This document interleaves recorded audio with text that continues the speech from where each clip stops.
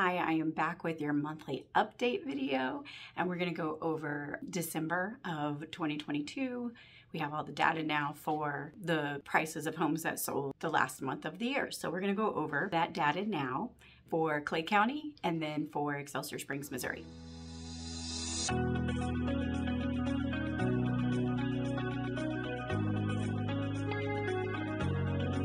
Hi, my name is Deanna Bradford. I'm with Reese Nichols Realtors Excelsior Springs, part of the Bill Hightower team.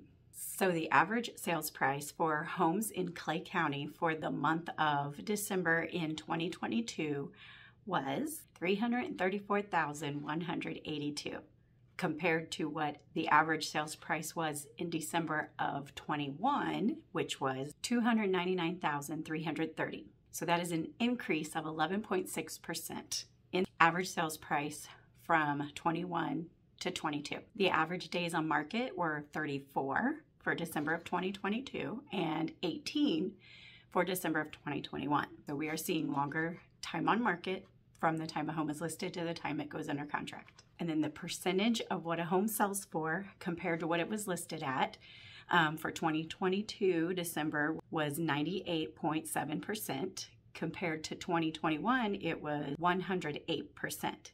So that's been pretty comparable for the last month or two. We're still seeing about the same there. And then for Clay County, the inventory that we're seeing for December in 2022, we had 490 available properties in December. Compared to last year in December, we had 342 available properties for sale. So that means in 2022, December, we had 1.3 months of inventory compared to 2021. We had 0.8 months of inventory, so less than a month's worth of inventory. The last few market updates we've done has stayed about the same. So we're still seeing about the same amount of inventory in Clay County this year, or well, 2022. Now we're into a new year, so we'll see how that changes throughout this year. Now let's discuss the Excelsior Springs market. So let's see how the average sales price of a home compares from November to December in 2022.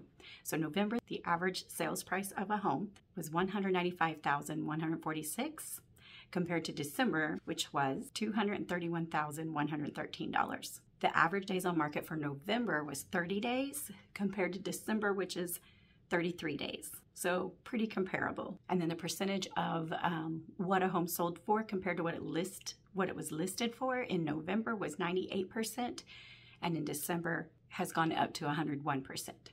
So still pretty close, but it did tick up just a little bit.